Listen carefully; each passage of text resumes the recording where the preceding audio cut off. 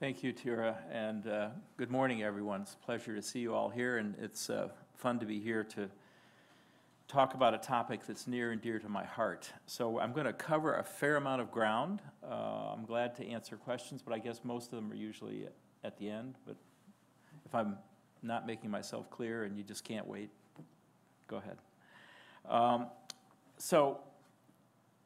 First of all, my disclosures. I have no relevant financial relationships. I do disclose that I'm a real enthusiast about genetics, so I hope that that comes through to you. It's a wonderful field. If you're thinking about going into it, it underlies all of biology. It is basically a hunting license to do whatever you want in biomedicine. So I urge you to think about that career if you're at that stage of your career. So I'm going to talk about some features of Mendelian disease and then review the rapidly evolving field of clinical DNA sequencing. And then I'm going to talk about disease gene discovery results and tools, and I'll focus particularly on the Baylor Hopkins Center for Mendelian Genomics, which is one of now 4 centers around the country that are charged with finding the genes responsible for as many Mendelian phenotypes as possible. So we customarily think of Mendelian disease as being quite rare, and yet it is becoming increasingly prominent. I see that this slide says this month. This is actually, I think, from January 2015, so I apologize for that error. But the point is, in any month, if you look at all 4 issues of the New England Journal, you will see a lot about Mendelian disease. In this particular month, there were, let me see here. You can see that there were, can you hear me okay? You can see that there were typical Mendelian disorders with onset in childhood, but look at here, here's one that's adult coronary artery disease, and if you looked in the editorial section, there was even an article about ethical issues about screening for monogenic genetic disease. So there's a lot of interest about Mendelian disease throughout the biomedical community right now, and we have, I'll talk in a minute about why that might be so. Well, I'm going to talk right now about why that might be so. First of all, the Genome Project obviously provided a reference sequence, so that made finding the relevant disease genes much easier. Obviously, the availability of new sequencing technology that dramatically decreases cost and increases throughput also gave us many new avenues for finding genes responsible for Mendelian disease. And things like the HapMap project and the 1000 Genome Project gave us an appreciation of the extent of, quotes, normal human genetic variation, not only in North America and Northern Europe, but from populations around the world. So that turns out to be a tremendous resource. And lastly, there has been the development of genomic and genetic strategies to identify responsible variants in genes. So the first thing you might say is, well, when should I think of a Mendelian disorder? If I'm a physician seeing a patient or I'm somewhere in the healthcare profession. For many Mendelian disorders, not all, but for many, the phenotype includes multiple systems that are not easily related one to another. Many Mendelian disorders, but not all, have relatively early age at onset, often in the first decade of life. There are, of course, the recessive ones are, of course, increased with consanguineous unions. And if you find multiple affected SIBs and or generations, then obviously that's a pretty key clue. And if you think about it, there's sort of an inescapable rules of biology about how genes are transmitted from one generation to the next. And we use those so-called Mendelian rules to really help us evaluate candidates for Mendelian disorders. And it's one sort of fundamental bedrock of genetics that whatever you find pretty much has to be put in this context. So although we do think about Mendelian disorders as having their onset in childhood, I would submit that there are many Mendelian disorders that present in adult age, and that our colleagues in internal medicine, I confess I'm a pediatrician, our colleagues in internal medicine have to be more alert to the possibility of Mendelian disorders. So I just want to make that point by presenting two families to you that we've seen in the last few years. So the first is a man who was 34 years old, and he presented to Johns Hopkins Hospital actually about 2.5 years ago. And he had a fever, 10-day history of pretty high fever, really bad pharyngitis, and he'd been treated by his personal physician with antibiotics, actually 2 different antibiotics, still febrile, and so the physician, for reasons not known to me, treated him with a large dose of steroids as well. Following that intervention, now 10 days into his illness, the man began to, or now 8 days into his illness, the man began to develop confusion, and that led to him being taken to a local emergency room where the doctors were smart enough to think about hyperammonemia, and they measured his ammonia, and it was 10 times normal, 280 micromolar. And he had a mild respiratory alkalosis, which in the presence of hyperammonemia suggests a urea cycle disorder because there's no accumulation of organic acids, and ammonia is a stimulant for the central respiratory centers. So he was rapidly transferred to the Johns Hopkins Hospital Medical Intensive Care Unit. By the time he arrived, 2 hours later, he was in the early stages of coma, and a CT scan showed mild cerebral edema, and his ammonia had already risen to 420 micromolar. For those of you that are not physicians, he had about 1 foot and maybe 3 toes in the grave at this point. So the emergency room docs, or the MICU docs, did their thing. One of the things they did is they called genetics, and so I happened to be the attending, and I went with one of our residents, Hans Bjornsson, to see this man. So we saw him about 20 minutes after he hit the MICU. And so like any good geneticist, one of the first questions we asked was, well, what is the family history? We asked this of a 4th-year medical student who was involved in the case. And he said what is, I think, the most common response to that question, which is negative. So I would submit one important take-home lesson from this lecture is unless the person is adopted and knows nothing about their family, the family history is never negative. You may have some pertinent negative results that help you eliminate certain things, but the family history always tells you information. But when you get the family history, you have to get it and think at the same time, and sometimes as you think, you'll come up with new questions. So you have to be willing to go back and forth with the family as new ideas, new hypotheses for the diagnosis enter your mind. So this is the information we got from the medical student. So I said, what do you mean negative? Go out and ask the family for more detail. The family was assembling in the MICU waiting room. So he went out, and he came back, and it turned out the family was a little bit more extensive. And so here's the second version of the family history. So what you can see is that the proband, indicated by the red arrow, had a brother who died, and he had 2 male twins, identical twins, fraternal twins, who also died. Now, it turns out the twins died in childbirth and almost certainly had something else. The brother, the medical student, I said, what do you mean negative? And the medical student said, well, not to worry. The brother died of drowning when he was 14 years old. So what did I say? So I said, well, why did a 14-year-old boy drown? Go back out there and find out. So he went back out there, and the story was that the 14-year-old brother was on an outward bound-like experience, and he developed an upper respiratory illness and was sick, and then his campmates reported that he began to be confused. And by confused, they noted a time when he couldn't find his hiking boots, and they were right in front of him.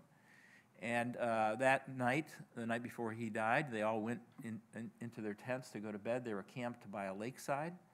And in the morning, when they woke up, they found him floating off the end of the dock, drowned.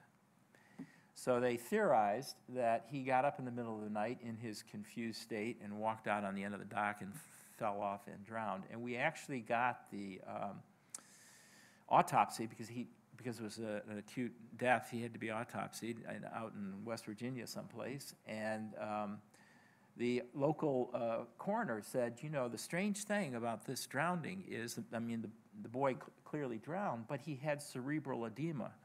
And that's a phenotype that you never see with drowning, because drowning takes place very quickly. To cut to the chase, we got a baby tooth of this boy, and he also had the same urea cycle disorder that his brother presented with. So it turns out that this is late onset ornithine transcarbamylase deficiency.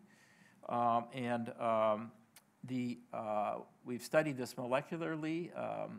One of our graduate students and Ted Hahn, and Ted found a promoter variant, never before seen, in a 4-base, highly conserved element that's important for binding of a particular a liver-specific transcription factor. So we theorize, and Ted actually showed that it reduces the activity of OTC in reporter assays and so forth.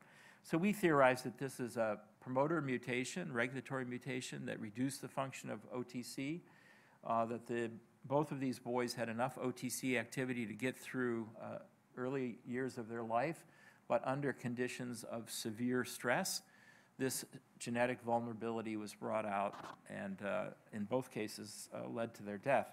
Now, of course, the geneticists in the room will say, well, it looks like the mother must be a carrier. She's had 2 affected sons.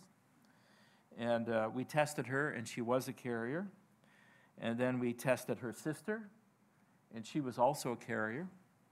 And we wanted to test these 2 boys, each of whom is at a 1 in 2 risk of having this phenotype. Both of them are young adults. Both of them are underachieving in comparison to their family. This is a quite sophisticated family. And both of them refused. They live out in the Midwest, and they both refused to be tested. So I don't know what they have, but I'm suspicious that they might have the same thing just based on their sort of performance. So here's a Mendelian disease lurking in an adult patient. The patient is just more vulnerable to particularly severe environmental stress, namely this bad infection and a dose of steroids perhaps contributing to it. Now, in case you think that that's just a one-off example, a few months later, Hilary Vernon, one of my colleagues, was asked to see this man, who is a 54-year-old man who presented to the cardiology clinic with severe dilated cardiomyopathy.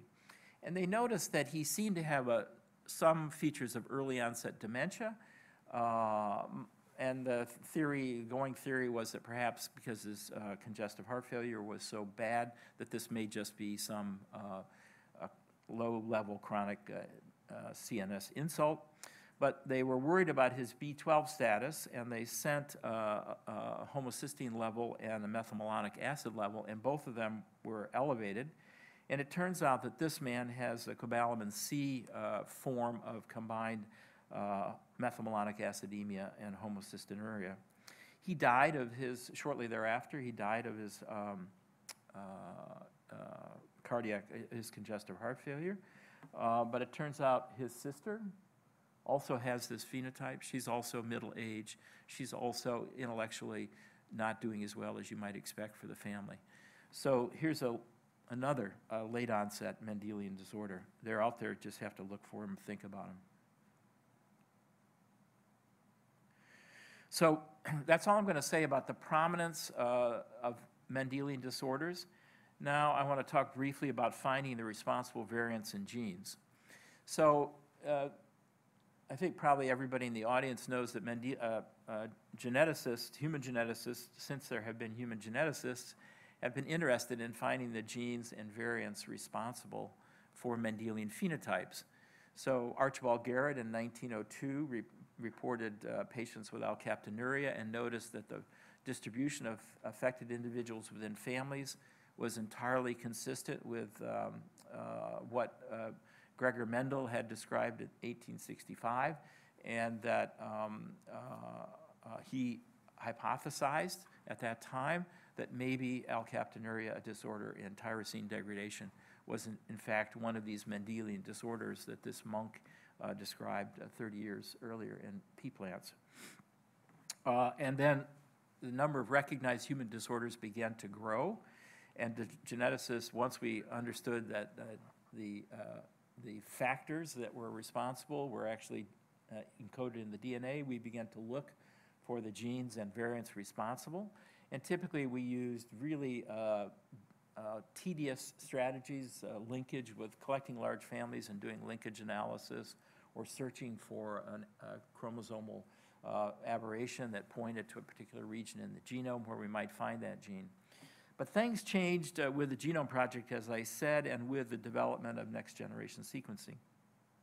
And I refer you, if you're interested in this, to two papers.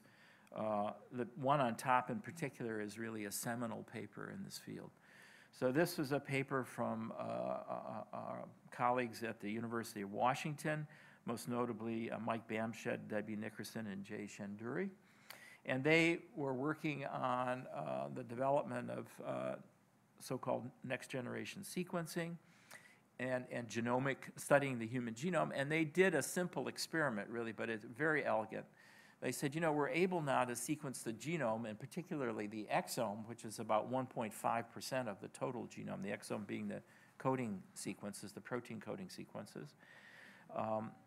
We're able to sequence that pretty well, and we have this reference. So what would be the chance that we, if we get a patient with a particular Mendelian disorder, we could simply do a whole exome sequence and recognize the variant or variants that were responsible for the phenotype.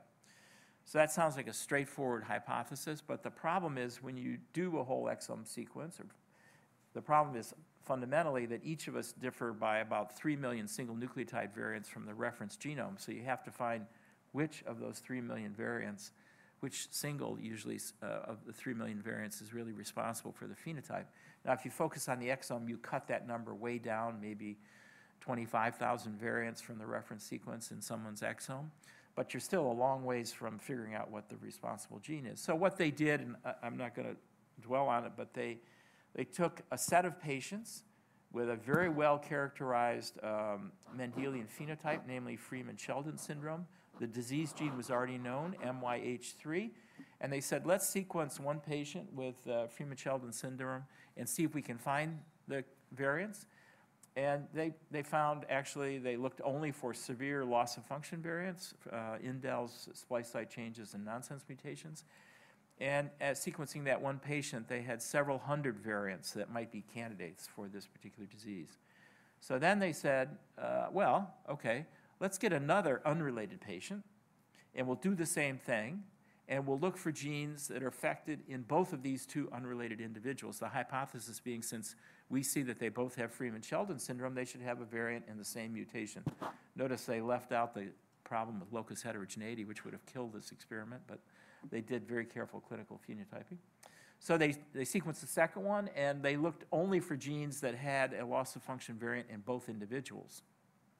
And I forget the exact numbers, but they were down to about 100 genes at that point. Then they did, well, that looks good, let's do another one. They did another one, and they were down to, I think, something like 7 or 8 genes. And they did a fourth, and there was only one gene that had loss-of-function variants in all 4 individuals, and that was MYH3, the gene that they already knew that was responsible for this phenotype. So that said, unambiguously, that you could use genomic technology based on next-generation sequencing and what we know about the reference human genome to find the variants responsible for human disease. And you don't have to do big, timely linkage studies or anything like that. You just have to find some well-characterized patients and sequence those patients either as singletons in their family, or depending on the inheritance modes, you might want to take a few other people from the family and use those Mendelian segregation rules to help you sort through the variants, as well as comparing patients one family to the next. So that said, okay guys, this is a new age, let's go get them. We did a paper shortly thereafter, which I like to think contributed a little bit to this effort, and that's the reference below. And for those of you that are students in the room, I think this is a very illustrative example. We had a speaker at Hopkins, David Goldstein, a great human geneticist, and he was having lunch with the students, as often happens. And he said he was working on whole genome sequencing in this case, and he was looking to see if he could solve an unsolved Mendelian disorder using whole genome sequencing. Now, you know, many of us, myself included, if we were sitting around the lunch table and we heard that, we would say, great, and then we would forget it a couple hours later, and that would be the end of it. Fortunately, Nada Sabrea, the lead author on this paper, who was at that time a human genetics graduate student, is quite persistent. And 2 days later, she called up David Goldstein. She said she had a family, and she sent him the DNA. So she did. The family was provided by Julie Hoover-Fong, one of my clinical colleagues. And the family had something called metachondromatosis, and David did the whole genome sequence in about 2.5 weeks, actually. Now, if you do whole genome sequence, as I said, you're going to find 3 million single nucleotide variants compared to the reference sequence, and you'll find some structural variants as well. So we said, wow, this is really a difficult problem. What can we do to help us? And so the only reason I mentioned this paper is because we then went back to genetics. So this first paper is all genomics. We used genetics. We said, okay, this family was not big enough to do convincing linkage analysis, that is to find a region of the genome that unambiguously harbored the responsible variant. But recall that linkage is actually very powerful at eliminating regions of the genome that can't possibly have the causative gene. So we did some quick SNP nucleotide linkage panels on a few other family members, very cheap compared to whole genome sequencing. And we quickly found 6 regions of the genome that could potentially harbor the responsible gene. So certainly we hadn't narrowed it down dramatically, but actually those 6 regions only comprised 2% of the whole genome. So we eliminated 98% of the genome using that simple genetic trick. So I think of this as combining genomics with classical genetics. And sure enough, under the second linkage peak that we looked at, there was the responsible gene with an unambiguous loss of function mutation, and we were able to find another family with the same phenotype that had a nonsense mutation in the same gene, PTPN11. So QED. And that whole exercise took about 6 weeks. So at that time, that was going pretty fast. So genomics, and particularly genomics combined with genetics, offers powerful reagents or tools to get at these disorders, these genes. Okay, so that was a few years ago. And with that sort of stimulus, and because of all the other reasons that I've already enumerated, one of the things that's going on in the last few years is what I call the rise of clinical DNA sequencing. So those of you that see patients know that increasingly it's possible to use molecular diagnostic tools to search for a precise molecular diagnosis in your patient. So I just want to review that because I find that people don't really, have not really thought through all of the approaches and what they mean. So I organize clinical sequencing by target. So the first is a very focused search, and that's a single disease gene, think BRCA1. And so you have a patient who, let's say, has breast cancer, maybe a positive family history, and you want to find out if that patient has breast cancer because they have a pathological variant in BRCA1. So you look at that single gene, one of 20,000 genes. Now, a second strategy is what's come to be called a disease gene panel. I mentioned the cardiomyopathy patients. So we know of on the order of 25 to 30 genes that when certain variants occur in those genes, the patient will present at different age ranges with dilated cardiomyopathy. So there's several panels that one can send such patients' DNA samples and get tested for all of those 25 or 30 genes. So it's a collection of genes, each known to be responsible for a particular disease, and you're asking which of these genes, if any, is responsible for my patient's problem. Then whole exome sequencing, I've already referred to this, sequencing the entire exome together with the splice sites flanking each exon.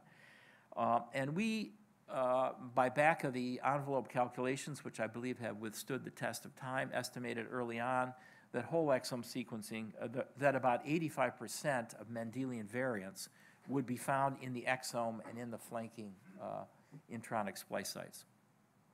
And I won't go into how that comes, but there's actually fairly good evidence for that. So this is a pretty, you essentially only have to sequence 1.5% of the genome, but you have a very high chance of finding the genes that are responsible for your patient's problem. And then there's whole genome sequencing that I also mentioned, the sequencing the entire genome, exons, introns, regulatory sequences. 1.5% of the genome is exome. If you look at what fraction of the genome is highly conserved evolutionarily, it's about 5 to 10%, maybe 7%. That means that evolution seems to really care about 7% of the genome. So you're still sequencing a lot of the genome that perhaps is not really very important when you do a whole genome sequence. And obviously, we're much, much, much less sophisticated in interpreting the results of variants that we discover in the non-coding part of the genome as compared to the coding part of the genome. So let me diverge briefly to just make sure everyone's clear on the difference between clinical and research whole exome sequencing. So research whole exome sequencing, typically you have a clinical diagnosis, but you don't know what gene is responsible. And you want to find that gene for this particular phenotype, the gene that's responsible for this particular phenotype. So you typically sequence multiple members of a family, maybe 2 affected and 1 unaffected, or maybe the proband and the 2 parents, depending on the inheritance model and what samples are available. Speed is typically not that critical, so it may be months going on here. Surveys all 20 or 21,000 protein coding genes. It requires validation once you find some candidate genes and variants, and we do that validation by segregation within the family to the extent that we have family members, and depending on what we think the inheritance pattern is, and functional studies of the candidate genes to make sure that the variants do what we think they do. Then there's clinical whole exome sequencing, and there are a number now of commercial companies that provide this service. So typically, a physician sees a patient in a clinic and doesn't know the diagnosis and says, rather than sort of spend a lot of time working up this, doing various sort of classical workups, I'm just going to send a clinical whole exome test and see what this tells me.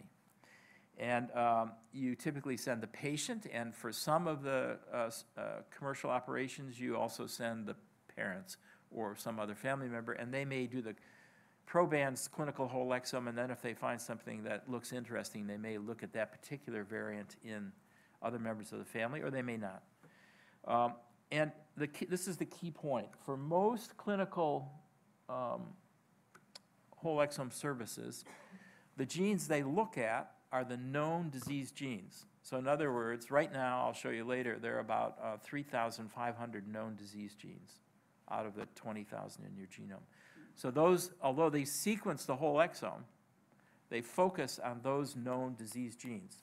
So in that sense, the efforts for the Mendelian centers and other investigators doing research and finding and validating disease genes through research whole exomes then provide the knowledge for the commercial clinical services to offer their services. So I didn't make a slide of it, but I was looking at a company in Europe last night on their website, and it says, on the website, you open it up and it says clinical whole exome sequencing. So I read that and I think, okay, they're surveying 20,000 genes, but then they say, we give you results on 2,800 genes. So they're really only giving you results on maybe 10 or 15% of the genes in the genome.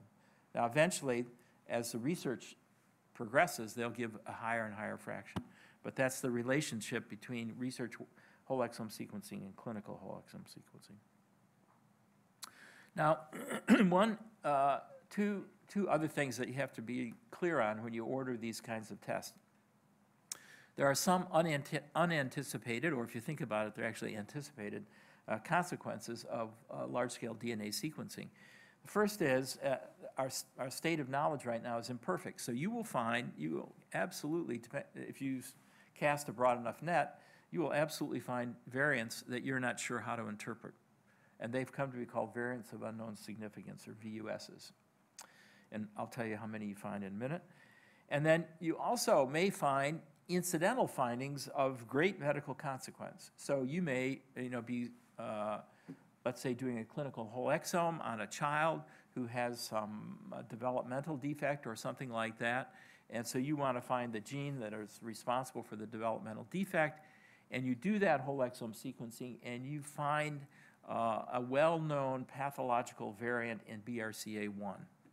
Now, when the family gave permission to do that test, they were not thinking about BRCA1, and that variant almost certainly had nothing to do with why the exome was ordered. But now you have a piece of information that may be very relevant to that individual's long-term medical care. And that variant may also be in other members of the family. So you found out some information not only about your patient, but also about family members. So the best way to deal with this possibility is to discuss it with the family before you send the test, so that everybody has got their eyes wide open about what you're doing. Medicine has always picked up incidental findings.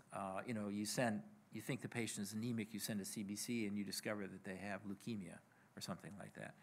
But what's different about these findings is that they may predict illness way down the road that have absolutely nothing to do with why you ordered the test, and they also may provide information that's relevant to other family members who are not even your patients. Okay, so let's look back at those four classes of sequencing approaches. So starting on the first row up here, single gene testing, BRCA1, already mentioned, cost several $100s to a few thousand, actually a few thousand. It's less expensive, or it's relatively inexpensive if you're correct. That is, maybe you spend $2,500, but you get the answer. You have fewer variants of unknown significance because you're only looking at the variants in a particular gene, and very often those genes have been pretty well studied, so you find relatively small numbers. You'll find occasional, but relatively small numbers of variants of unknown significance, and no incidental findings because you're only thinking about this particular gene. Now, the second category is some sort of disease gene panel. I mentioned cardiomyopathy, maybe 25, depending on when you did the test. The number's going up. Cost is quite similar, actually, several hundred to a few $1,000s. It's a broader net. It's less expensive on a per gene basis, but you will find more variants of unknown significance. You won't find incidental findings because you're really just looking at the cardiomyopathy genes. You're not looking beyond that. Now, what about a whole exome sequence, a so-called clinical whole exome sequence? So currently you can get them for around $5,000. It's a much broader net, a bargain on the per gene basis, right? It's great. But you will find absolutely many variants of unknown significance. So you'll need to counsel the family about those variants of unknown significance, or you will have to build in some approach that you've agreed beforehand to set those aside. You'll find incidental findings. I think most groups now are reporting, if you just consider these so-called 56 American College of Medical Genetics genes, where a panel of experts decided that there were reportable and actionable incidental findings, and you say, how often do you find variants in those 56 genes, which seem to be significant? Most people who are doing a lot of whole exome sequencing are finding on the order of 1 to 3% of the people they do whole exome sequencing on will have incidental findings in that small number of 56 very solidly known disease genes. And then a whole genome sequence, largely a research tool at this time, but several companies are beginning to suggest it. More expensive, It's a broader net still. It's the broadest net we can currently cast, although RNA-seq will be coming down the pike. It's much, much, much harder to interpret. You will find variants of unknown significance and incidental findings galore.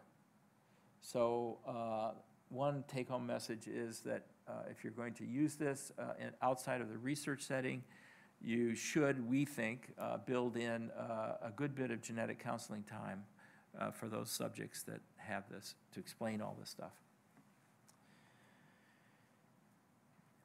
Now, what is, as I've indicated, particularly clinical whole exome panels, genes, and clinical whole exome is a growing field.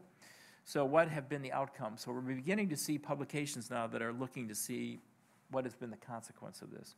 So the first publication, I think, of any size was from Baylor College of Medicine that very quickly opened a commercial lab associated with their genetics group to provide clinical whole exome sequencing. So they reported in this reference on the first 2,000 samples they did. 88% were in the pediatric age range. They made a molecular diagnosis in 25% of these patients. So that's a pretty good return on a diagnostic test rate, right? 25%.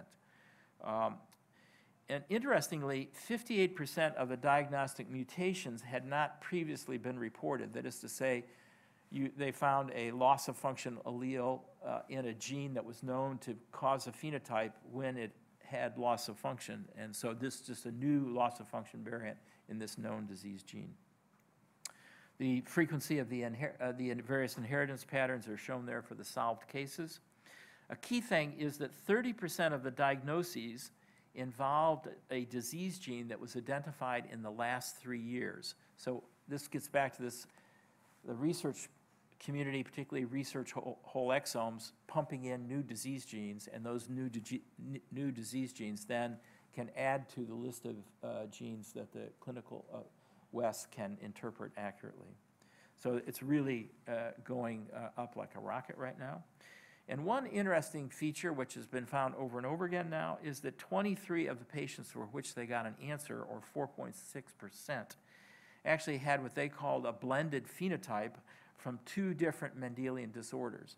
So in medicine, it's a sort of an Occam's razor approach, and you're trying always to find a diagnosis that will explain everything about your patient. So one of the reasons that these patients were difficult to diagnose is because they actually had 2 diseases, 2 rare diseases in one, and the phenotype had features of both of these disorders, and so clinical geneticists were not able to recognize what it was. So very interesting. Now, GeneDx, another private laboratory service here in Rockville, Maryland, does excellent work. Very shortly thereafter reported 3,040 consecutive probands, nearly all in the pediatric age range. They made a molecular diagnosis in 851, or 28.8%, roughly the same as the Baylor lab had found. And again, 28 of the patients, or 3.3%, had 2 or 3 Mendelian disorders. And this graph, which I won't say much about, but shows the test yield in terms of percentage of positive results by the particular systems that were involved. So actually the highest system is hearing loss, which has already known to have a huge contribution of genetic causation to isolated hearing loss.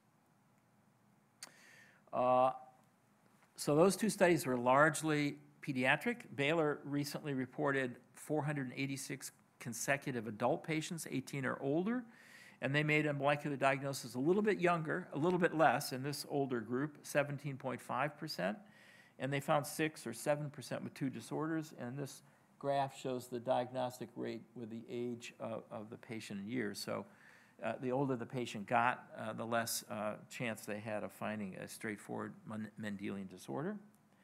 And this is a plot much like the GeneDx plot, and it shows the success rate by indication and the overall diagnostic rate of 17.5%. So even in adult population, at least young and middle-aged adults suspected of having a Mendelian disease, this turns out to be a very high-yield diagnostic service. Now, for those of you that are not physicians in the room, let me just emphasize some values for having a precise diagnosis. So physicians are trying to explain the phenotype of the clinical problem of their patients so they can have a continuous diagnostic workup until they get the answer. So this stops that diagnostic workup. It shortcuts it. It ends the uncertainty of the diagnostic odyssey. This is the term that's been given to families or patients that keep coming back to medical attention and trying over and over again to find out what in the world is their problem. It turns out that if you have a child with a problem or you yourself have a problem, for most affected individuals, there's a strong urge to find out exactly what you have, and that you're not, when you go to your doctor and say, I've got this problem, that problem, you're not crazy, you actually have some problem. And it provides a biological explanation for the problem. So over and over again, those of you that have been to a genetics clinic, if you talk to parents who have a child with some genetic disorder, the parents will say things like, I thought actually, 3 months into this pregnancy, I fell on the ice. I took a bad fall. And I always thought that the reason that my baby had this problem was because I fell down. And you say, no, actually, this is a straightforward genetic disease. The fact that you fell down or that you had a glass of wine or you had a cold or something like that is irrelevant to this problem. It puts the focus on patient management, and it focuses the patient management. Now you know what you're dealing with, and so you can draw from experience with other people with that problem. And it informs the family of the recurrence risk. In other words, if it's a recessive disorder, they have a 1 in 4, 25% chance of having another. And I certainly have been I've had the unfortunate experience. I remember a case of Hurler syndrome, which is a very high burden lysosomal storage disease. Patient was referred relatively late, so the patient was about 18 months old. And the family came in with this 18-month-old boy that from down the hall you could tell had Hurler syndrome. But they had a 3-month-old child sitting on the mother's knee, and I could tell that that 3-month-old child also probably had that disorder. And both of those kids have now died. But if the diagnosis had been made quickly and the family informed, then they would not have had to go through 6 or 8 years of very high burden chronic illness with those 2 kids. So that's a big benefit. So I'll give you this one example. This is a patient that I've been following for 36 years. He's 39 right now. In fact, I'm scheduled to see him 2 weeks from now. He had recurrent episodes of lactic acidosis from early childhood. He had diminished intellectual function for his family with an IQ of 65 and cortical atrophy on his CNS imaging studies. He had mild to moderate cardiomyopathy, and he had prominent dysfunction of his autonomic nervous system, constipation, postural hypotension, other such things as that. And he would come in with these episodes of recurrent lactic acidosis. We would say over and over again, something is wrong with the function of your mitochondria. This is some sort of mitochondrial misfunction, but we're not sure what it is. Several years ago, we finally were able to get money together to sequence his mitochondrial genome. And I told the mother that, if his problem was, as I suspected, mitochondrial, it could either be in the mitochondrial genome or the nuclear genome. At least we could check out the mitochondrial genome, and it turned out to be normal. So I had to go back to her and say, well, the mitochondrial genome is normal, so I'm thinking it's probably a gene that encodes the mitochondrial protein in the nuclear genome. At that point, it was out of the question, not only for that family, but just in general to sequence, let's say, a whole exome. But eventually, about 2 years ago, she got financial resources and insurance to actually pay for a clinical whole exome sequence, and he has a homozygous nonsense mutation, a gene called FBXL4. Never heard of it before until the test was done. But it is a previously described 3 or 4 other patients, mitochondrial DNA depletion syndrome, the encoded protein is necessary for proper replication of mitochondrial DNA. And so if you lack that protein, your mitochondria don't have as many mitochondrial genomes as they should. The end result is your mitochondria don't work well. So I had the pleasure, actually, of telling the mother that after 36 years, I finally had a diagnosis. The mother was incredibly relieved, actually, to know exactly what this is. I said, I really don't, there's nothing I can do about this. So it's not that it's going to lead to a better treatment. Maybe down the road it will, but not right now. But at least we know. And the relief of just having the knowledge of exactly what was the etiology of this boy's problem was palpable for this woman. Really amazing. Okay, so then I want to turn to one other publication about clinical whole exome sequencing, which just came out. It's a prospective evaluation of whole exome sequencing as a first-tier molecular test in infants with suspected monogenic disorders. It's from the Murdoch Institute in Australia. That's the first author and the reference. And they did some sort of thoughtful modifications of the sort of, rather than the sort of shotgun whole exome, clinical whole exome diagnostic testing. So they considered using this test in 119 infants, unrelated infants, that met a set of criteria. They had a well-defined phenotype.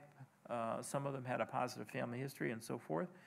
Of those 119 families, 80 agreed to participate. They did a single clinical whole exome sequence, that is, they didn't do any other family members, and they examined in that clinical exome 2,830 of the 20,000 genes. And they excluded, to get rid of the problem with late onset incidental findings, they said we're not going to look at those. We're not going to look at certain genes that have those incidental findings. So they excluded 122 genes. They didn't analyze those genes.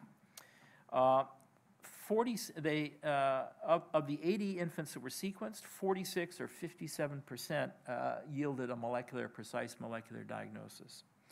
And of these, of the 46, 32% had a significant management change based on this new diagnostic information. So it turned out to be of quite important medical significance to about a third of the patients at this point followed for a few months or a year.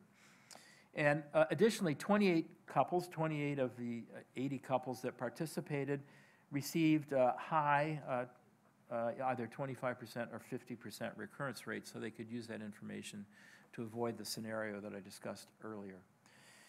So it will be interesting to follow these studies now and to ask, what does this mean for the sort of medical economic issues? Was this initial investment in a rather expensive test, does it not only improve the medical care, but does it reduce medical costs as the families go forward?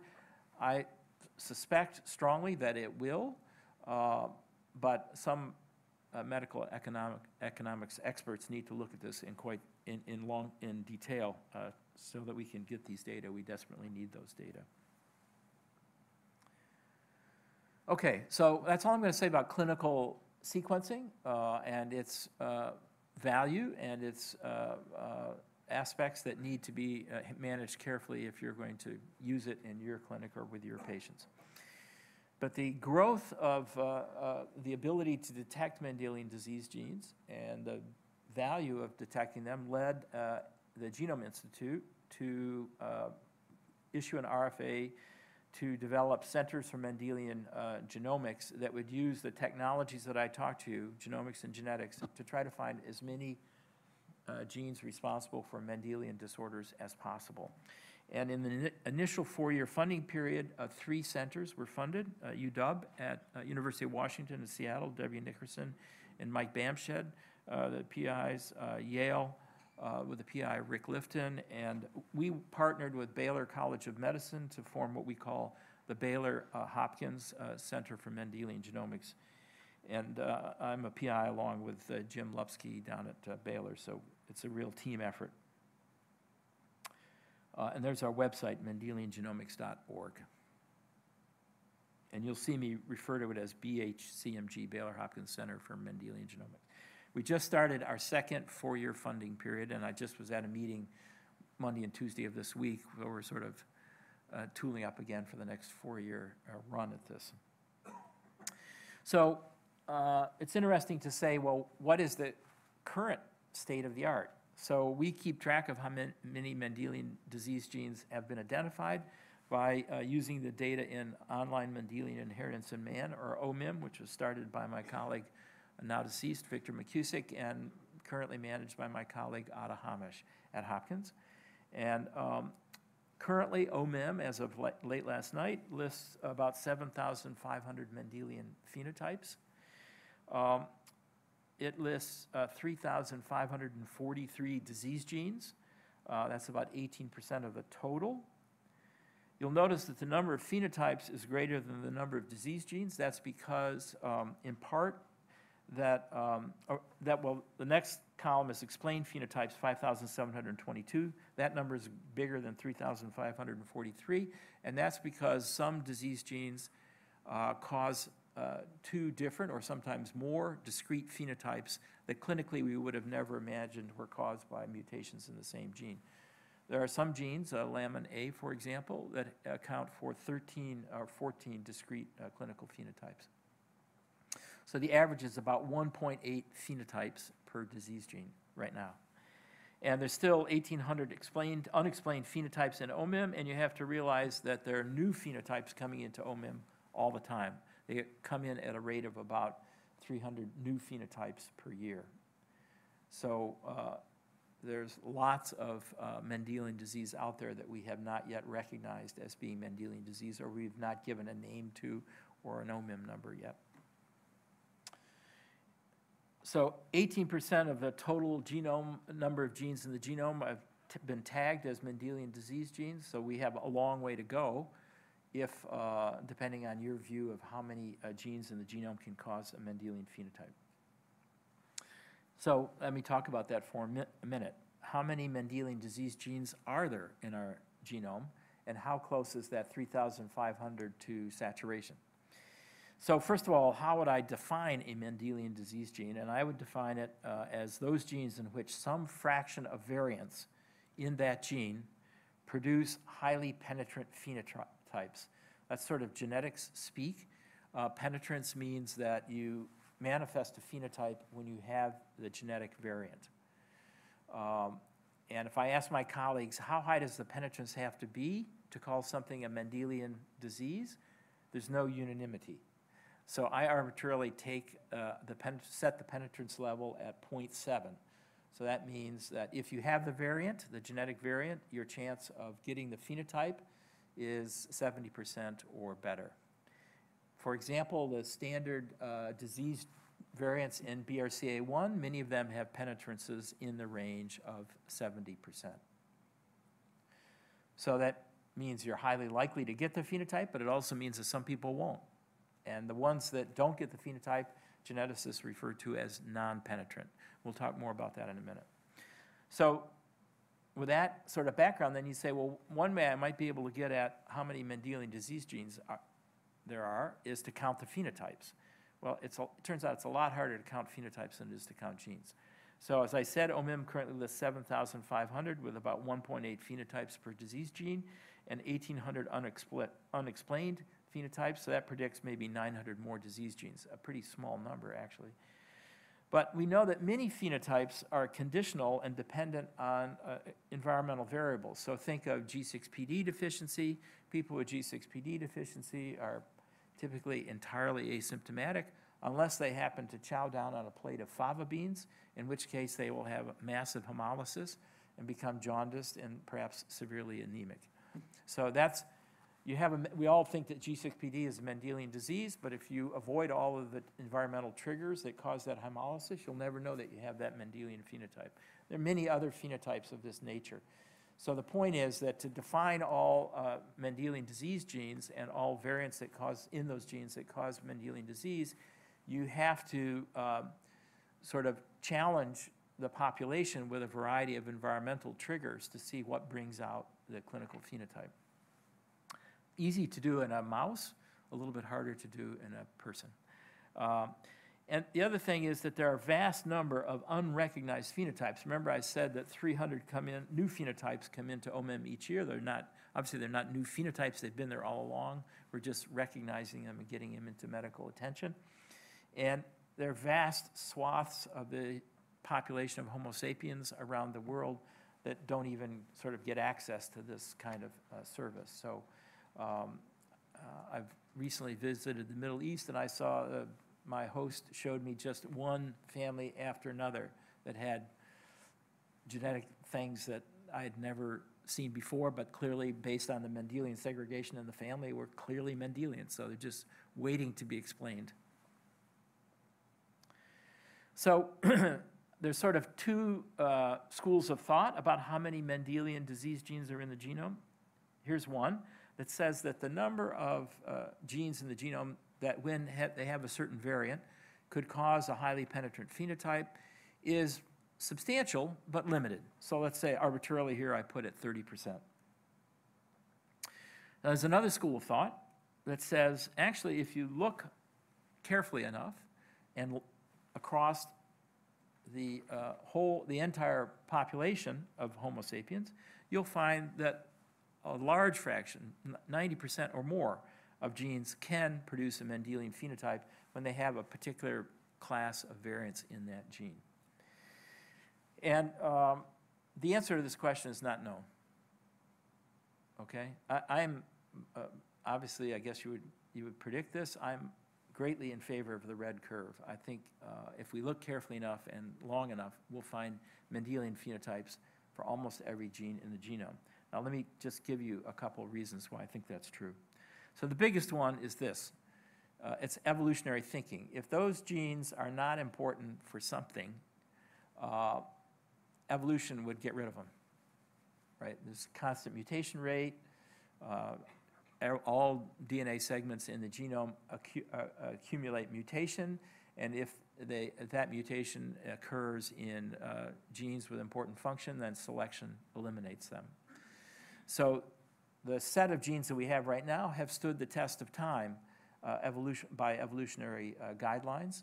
And so it's true that some of them may have been more valuable in earlier socioeconomic cultural conditions of our species, but nevertheless, the vast majority of them are there and because evolution cares about them. So then you could ask, well, okay, Valle, if you think the fraction of Mendelian genes is so large, why are they so difficult to identify? So the first answer that most people give is, well, maybe a substantial fraction of the genes in our genome are so important that when there is a significant variation in those genes, it leads to early onset developmental lethals. And so those fetuses are only known in terms of spontaneous abortions. And it is true that there are a fraction of our genes in the genome that are very, very highly conserved. And that suggests, by very, very highly conserved, I mean the nucleotide sequence and the amino acid sequence of the encoded protein are highly, highly conserved, and that suggests that they are intolerant to variation. We know that our species has a high frequency of spontaneous first trimester spontaneous abortions. A large fraction of those are chromosomal abnormalities, but there are other spontaneous first trimester abortions in which the karyotype appears normal. So what's going on there? So how many of those might be Mendelian disorders that affect some gene that is absolutely important for early embryonic development? So that remains to be seen. We also know that 30%, and this statistic is often used, 30% of the genes in the mouse genome, when made homozygous for a null allele, a true knockout, lead to spontaneous fetal losses, okay? Either perinatal or earlier in embryo. So that says, indeed, a fraction of the mouse genes, 30% of the mouse genes are absolutely necessary for normal development. So you're not going to see So then the logic is, well, you won't see those genes causing medical problems in later life. So I would argue that's not the case, because we know that every gene we've looked at, there's a spectrum of mutational events, from those mutations that cause a complete loss of function, to those mutations that moderately decrease function, to those mutations that only mildly decrease function. So somewhere in that spectrum of functional consequence, there will be some alleles for these very genes that only reduce the function of the protein product by some fraction, and that allows for successful, at least viable, in utero development, and then will make itself known either in infancy or later in life, depending on how the biology of that gene and the severity of that mutation. So, you know, we used to say, for example, that Rett syndrome is only seen in females, and it's an X-linked gene, and that it must be a developmental lethal for males. But once the gene was cloned, we did find a small number of males that survive embryonic development and have mutations in MECP2.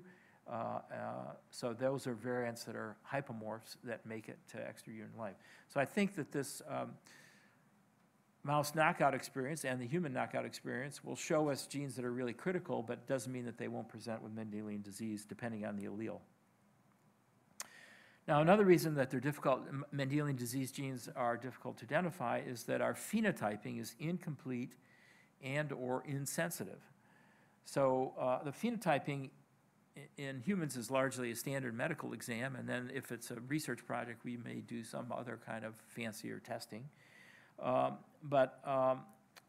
We often, basically, that phenotyping is routine phenotyping, or maybe what I would call uninformed phenotyping. You're not thinking about a particular system when you do the phenotyping.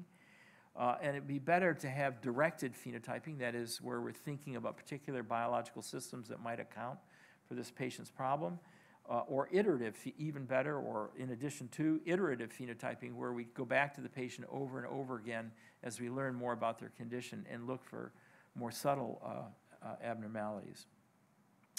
Another problem with phenotyping is that we have technological limitations.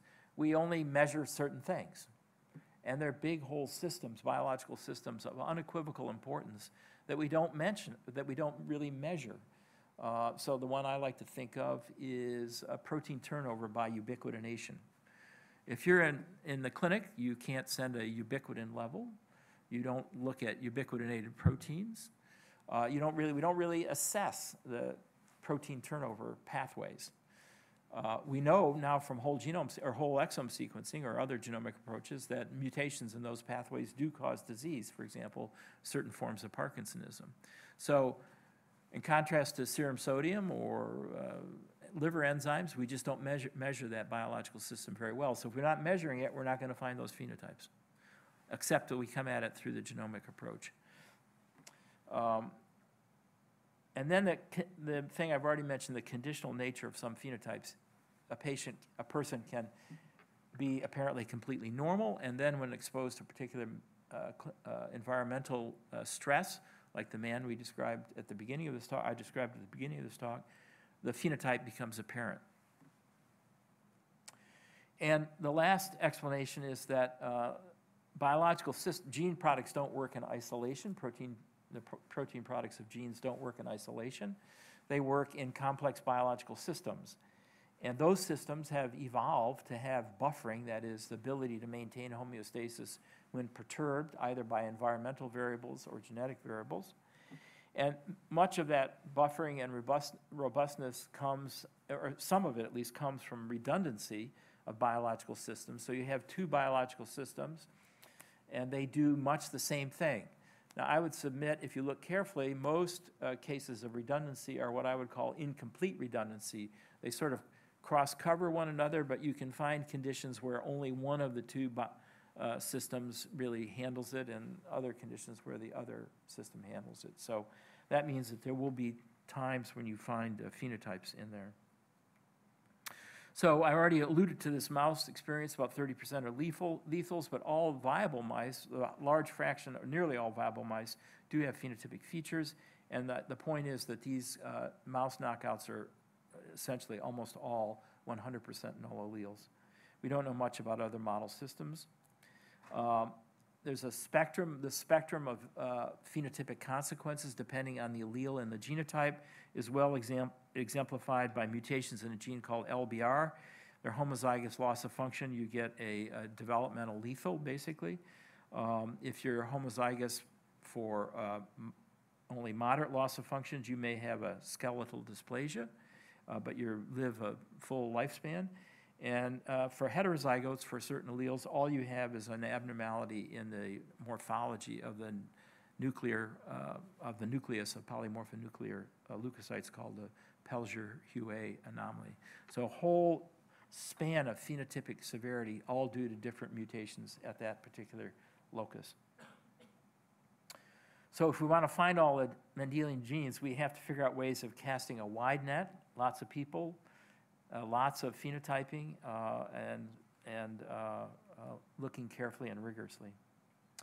Now, another system, I just mentioned this, that is undoubtedly important, but we don't phenotype it at all, is the olfactory system. That we have about 1,000 olfactory receptor genes in our genome. We all know that some people have very exquisitely sensitive ability to smell, and other people can't smell anything. The men in the room probably have been told by their wife, "Can't you smell that?" And you say, "I can't smell that." And so it turns out that the olfactory receptor collection is highly polymorphic. And if you study people's olfactory capabilities, you find wide variations. We just don't phenotype it.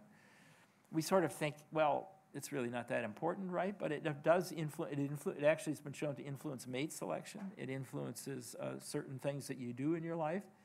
And if you look at other species, other than us, it's critically important. For example, in mice, blind mice function perfectly well, and they can't function if they have no olfactory ability. So they live in an olfactory world rather than a visual world.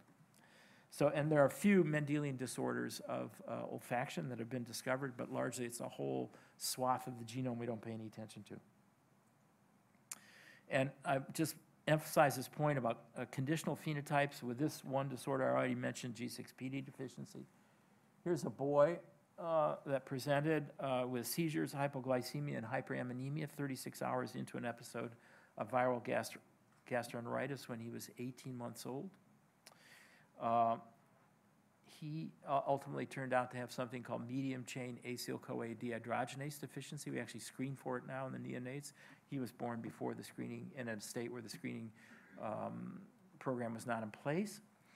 The point of importance here, though, is that this is an inborn error in the beta oxidation of fats, and it only comes to medical attention when you put stress on the beta oxidation pathway. So typically for children, that happens when they get their first bout of viral gastroenteritis. What happens? The baby doesn't feel good, doesn't eat well. The parents put the baby to bed without eating much supper.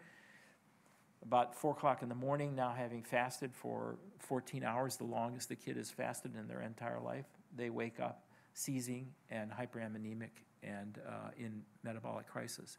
Before the screening program, 25% of the children with this disorder, that first episode was fatal.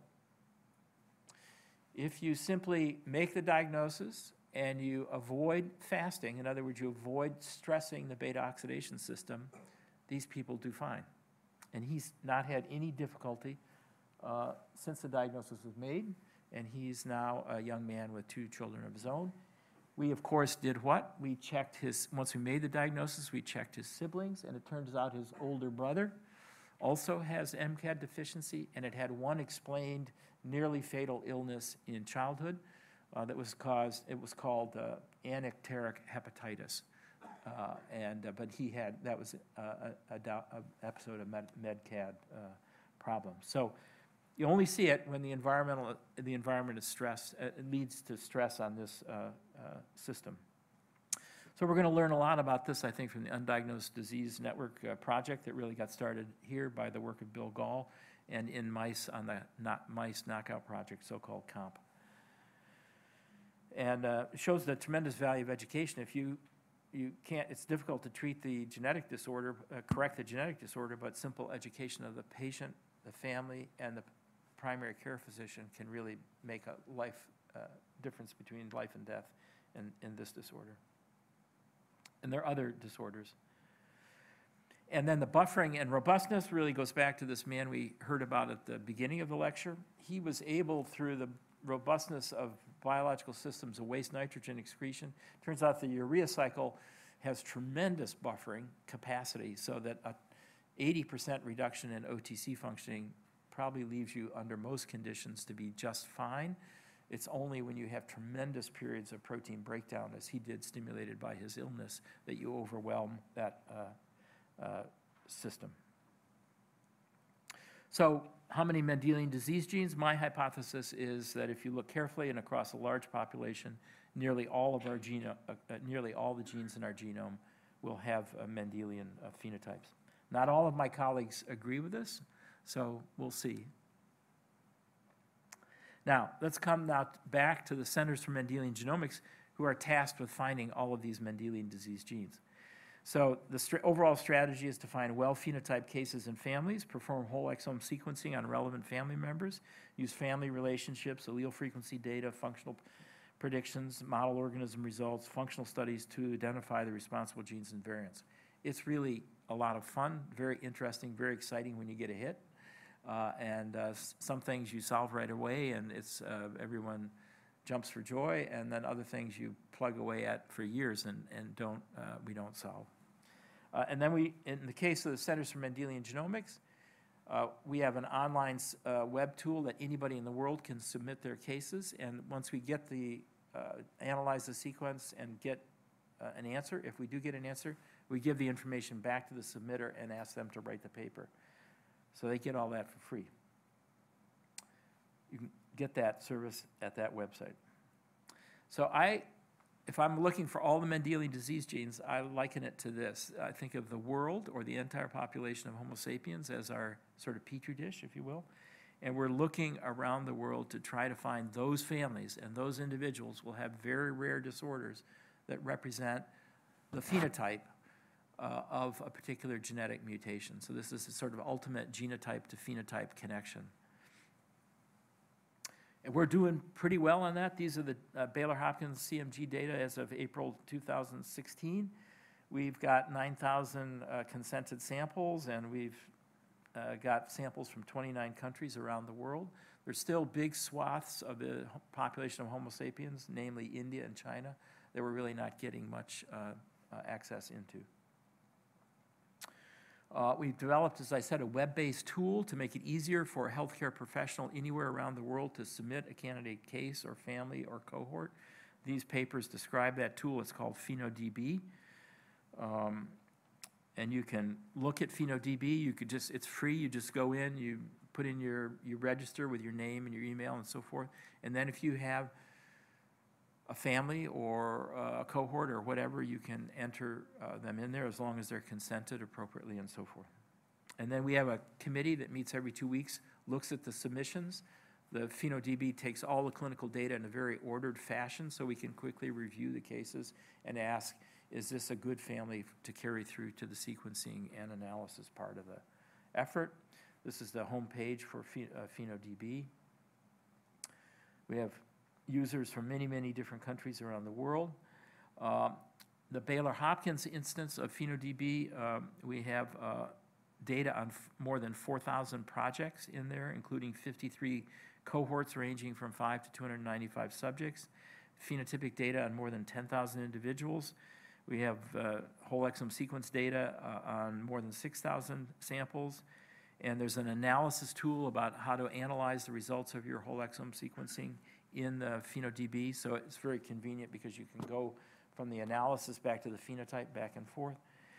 And we're continually improving it, and the we here is largely Nada Sabrea, the same woman that took David Goldstein up on his offer to do a whole genome sequence, and Ada Hamish, who's the director of OMIM, and then a really accomplished program person named Francois Chidikate. This is when you're analyzing your data. This is the starting page. So you'll see here, in this case, you have a proband, and you're going to look at the sequence of his or her parents. So you start with 3 ANNOVAR files. You've selected those. Now at this stage, you're putting down the inheritance model that you want to analyze the data. And you pick filters, the frequency of the alleles that you expect. You want to eliminate common variants that are present in these databases. You may want to fine-tune the size of indels that you're looking for, and a variety of other variables that you can dial in, and then you just push the button, and out comes a list of candidate genes and variants. These ANNOVAR files are created as you upload the VCF, so that's done automatically, and 3 standard analyses, autosomal dominant, autosomal homozygous, autosomal recessive homozygous, and compound heterozygous, are generated automatically. And it automatically creates a file for pathogenic or likely pathogenic incidental findings in the ACMG 56 reportable gene flavors, so that it automatically goes to ClinVar and asks, has this variant been seen, and how is it classified, and then comes back and gives us a dated time for the issue of whether or not they're incidental findings. And on the consent form, they check whether they want incidental findings or not. It utilizes the phenotypic info in OMIM and the OMIM algorithm to suggest possible diagnoses when the phenotypes are entered, and to flag once you get to candidate genes, if those candidate genes have been connected to one of the phenotypes that it suggested, it will make that connection for you. And there's an API, that's the sort of back end, what the computer people call the back end, that transfers the final results, gene names, genomic coordinates, and features to GeneMatcher, and I'll say a word about that in a minute. It's completely searchable on phenotypic features and genotype features. And one of the additional tools, so the issue of how do you decide that how do you declare victory? What's the evidence that the variant you have found in a particular gene is responsible for this phenotype? And it turns out one of the most potent ways to do this is to find other patients or model organisms that have variation in the same gene and a similar phenotype. So Nada and Francois and Ada developed another tool called GeneMatcher, also free to anyone who wants to use it. And there's the website, and it's designed to connect investigators, so anybody can go in and put in their favorite gene, and if someone else has entered that gene into GeneMatcher, then both of you will get an email, and then it's up to you what you want to do with that connection. All the data is de-identified, so IRB is not required. It's automated and continuous matching. Once you put it in there, it's there until you take it out. And so if someone matches you 6 months later, you'll just get an email that say you got a match. And it gives you the contact information. And you can choose to collaborate or not. And it also, we've added, although initially it was just matching on genes, you can click a box and decide to match on phenotypic features as well. That was put in place in October 2015. And it's connected to this Matchmaker Exchange program I'll describe in a second. But here, this is the page in GeneMatcher for your matching options by gene match, which is required, by disease match, which you can ignore or you can say, I want it, or location in the genome, that's optional, or phenotypic features match, that's optional. Here's the data from a couple days ago. We had 4,247 genes in GeneMatcher, and there have been more than 2,000 matches. Now, we don't know which genes are being matched, and we don't know who matches. So I can't tell you how many of these matches turned out to lead to productive interactions. I do know that in Baylor Hopkins, we certainly have solved a huge number of cases by this way. We have a strong candidate, but we only have one case, and we find other cases with similar phenotype and similar kinds of variants in the same gene. So currently, more than 1,500 people are using this, and from 51 countries. Now, GeneMatcher, this is the Matchmaker Exchange diagram of all these groups interested in rare phenotypes around the world. And so we built an API that connects GeneMatcher to Decipher and connects GeneMatcher to Phenome Central. Phenome Central is Care for Rare program in Canada, which are rare diseases in Canada. Decipher does rare diseases in the UK and throughout Europe and the world. And so if you click a button in Gene Matcher, you will not only look in Gene Matcher, but you'll look at Phenome Central and Decipher. So you get that added bang for your buck if you just click it there. The rest of these, some of these others are planning to come in. They just haven't made it happen yet. And as of April, through Gene Matcher, we've made 81 matches into Phenome Central and 74 matches into Decipher. So those pipelines are working well. Now, I just thought you might be I'm near the end here, but what's the Baylor Hopkins summary data at 4 years? We've had 9,000 and change consented samples. We've studied 776 phenotypes. 56% of those were judged to be novel. We've done 6,769 exomes. We found a total of 468 disease genes. Of those, 222 were novel disease genes, that is, they had not previously been connected to a phenotype. And 246 were known disease genes. Now, we try in our evaluation of candidate samples to not do things that look like they have a disease that's already well explained. But you have to realize that for many of these Mendelian phenotypes, there are only 2 or 3 people in the literature, and so the breadth of the phenotype has not been really fleshed out. So the clinicians may look and say, well, this doesn't look like the same thing. Once we find that it's the same gene, then we often see the overlap and realize it's what we call phenotypic expansion, and we're just fleshing out the full breadth of the phenotype. So of these known disease genes, 55% of them, the patients that we studied, had additional phenotypic features that were not described in the entity so far. And it's led to 124 publications currently. Now, finding disease genes, some immediate consequences. It connects the gene to a phenotype, something geneticists have been interested in since they've been geneticists. Connects the phenotype to a biological system, and it tells you something about how that system works both in under normal circumstances and under perturbed circumstances. So it's quite powerful. It unravels locus heterogeneity, which turns out to be extensive. It enables precise diagnosis and counseling, all the stuff we talked about earlier. It's the first step in the path towards informed treatment. At least you know precisely what the problem is, so now you can begin to use rational approaches to try to find a way around it. And it's a tremendous research stimulus from bench to bedside, so it's very powerful. Now, some long-term consequences. Suppose, and this gets to our long-term goals, suppose we had phenotypes for more than 50% of the genes in our genome. Remember I said right now it's about 17 or 18%? What questions could we ask? I sort of think of this as a classic forest and trees analogy, right? So right now we're getting very good at finding a particular tree in the forest, and we're going all around it and seeing how many branches it has and how tall it is and all its individual variations. And it's very exciting. Yeah, every tree is interesting, but what I'd like to see us do as we get farther along this is to be able to stand back and say, each of these trees is in a forest, that is in a human being, and what are the principles we're learning, not from this individual genetic disorder, but from looking at large numbers of well-explained genetic disorders. Can we see new principles about how disease works, what genes are important, what variants are allowed, tolerated, and so forth? So that's a sort of a long-term goal. It's a broader and goal.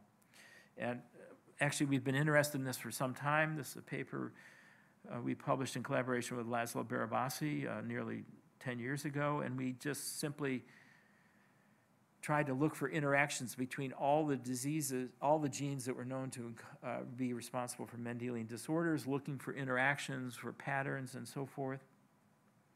Makes a nice diagram, but it didn't really get us too far along. And we wanted to know, are there unappreciated principles of disease, and if so, what are they, and what do they mean for how we think about disease? At the time we did this study, we had 1,700 disease genes, so now we're, a little over 2 times that number, and I think studies such as this will be redone over and over again until we begin to really get a sense of how it all works. here's an example of the kinds of questions you would like to answer. So just about networks, we talked about biological systems and networks as buffering disease. You could ask, are all networks equally vulnerable to mutation? And if not, what are the rules? We don't really have any rules for this question as far as I know. Or we could ask, are all components of a system equally vulnerable? Or if not, what are the rules that make some components more vulnerable than others?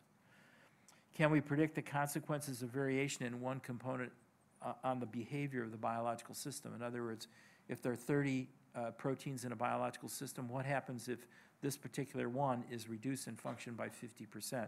Does the system still work pretty well, or is it completely crippled by that change? So here's two systems. One is the Ras-MAP kinase pathway. Here's the peroxisome biogenesis pathway. Each of these systems involves about 30 genes, so they're roughly, in terms of that parameter, the same size. This pathway has more than 15 discrete phenotypes. This pathway really has 1 to 2 phenotypes. No gene predominates in this pathway. In other words, every gene in the pathway has been pegged with mutations causing particular Mendelian phenotypes. In this pathway, actually about 65% of the patients with defects in this pathway have it in one gene, a gene called PEX1. So those are two biological systems of roughly the same genetic size, but yet they are quite different in terms of the mutation, the size of the mutational target, or the target that yields a phenotype, and the kinds of phenotypes that they produce. And we don't really know enough about it now to look at any given biological system and be able to make meaningful predictions of that type. We should be able to, and we will be able to, I would predict, as we go forward with this project. So I have no idea where I am here, time-wise. So we're done. Close. So let me, there's just some quick samples here. So I want to just say one word about this. I hope you get the sense of the incredible power of Mendelian disease as predicting biological things that we just didn't notice. So this is a disorder, spondylometaphyseal dysplasia, and the patients have two features. They have a cone rod dystrophy, that is a severe visual impairment, and they're short-statured with skeletal dysplasia, looks sort of like achondroplasia. Now, I'm sure all of you sitting in the audience immediately say, well, it's obvious what would cause that phenotype, right? Connect those two different biological systems. I mean, when I looked at this, I said, I don't have a clue what gene would possibly bring these two systems together. It's a rare autosomal recessive trait. There's the macular degeneration. The gene turns out to be a gene called PCYT1A. Never heard about it until we did the study. But it encodes an enzyme called phosphocholine cytodilyl transferase, which is the enzyme that's the rate-limiting step in the major pathway for phosphatidylcholine biosynthesis. That's a major component of plasma membranes. Some cells, it makes up about 50 to 60% of the of the lipid, structural lipid in the plasma membrane. So it's clearly an important molecule. So I still don't know the answer to why those two systems are affected, but I do know that there are cells in both those systems that have a tremendous demand on membrane biogenesis. The photoreceptors in the retina make a lot of membrane every day, and actually the osteoblasts make a lot of membrane. They enlarge from their sort of resting size by about 30x. That means they need a 10x increment in membrane. And so both of those cell types have a huge demand on membrane biogenesis. So maybe that's why they're the ones that show the phenotype. There's an alternative pathway, but apparently that alternative pathway is not adequate, at least for these two cell types with a big demand. So those are things that we didn't think about until this sort of predictive thing came along. Here's another disorder. This is in press right now, TILO2.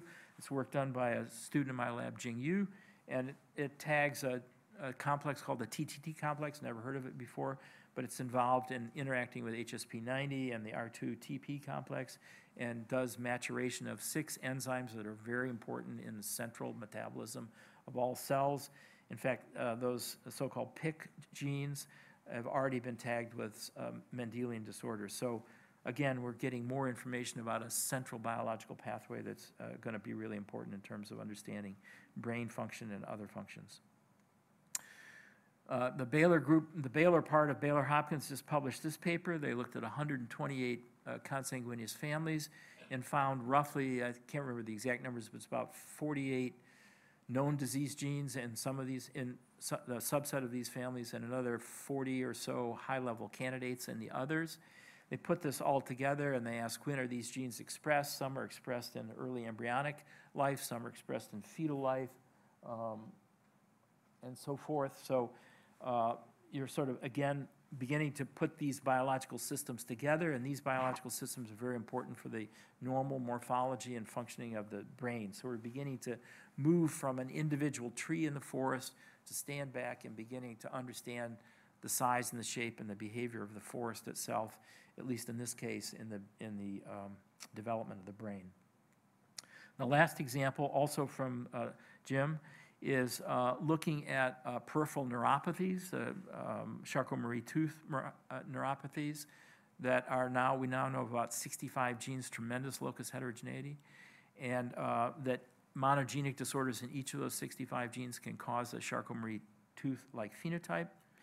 It turns out, however, that there's a sort of a genetic burden principle. So we think of these as monogenic disorders, but what Jim did is score the genotype of all 65 genes in each of these patients.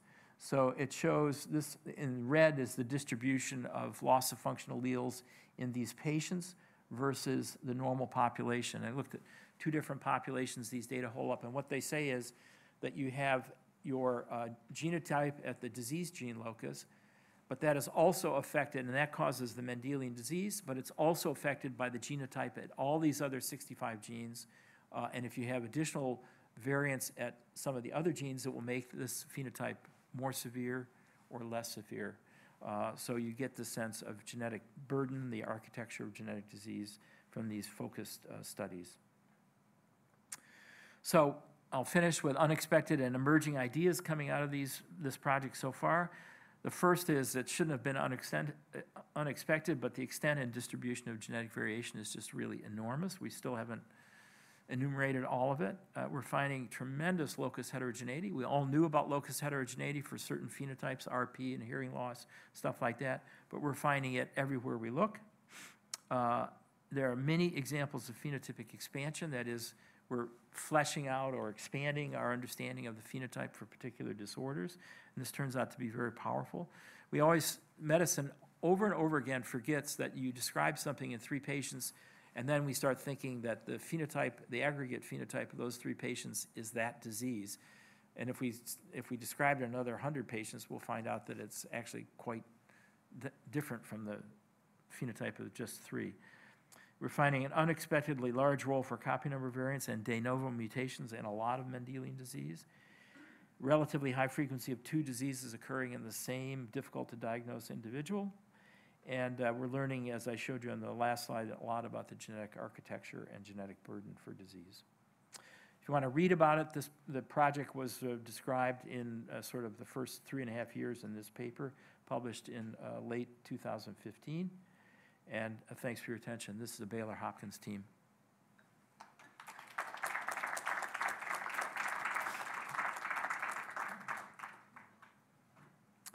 And I'm glad to answer questions. We're at the end of the time. So if you want to just, you can come up and see me. I'm glad to talk.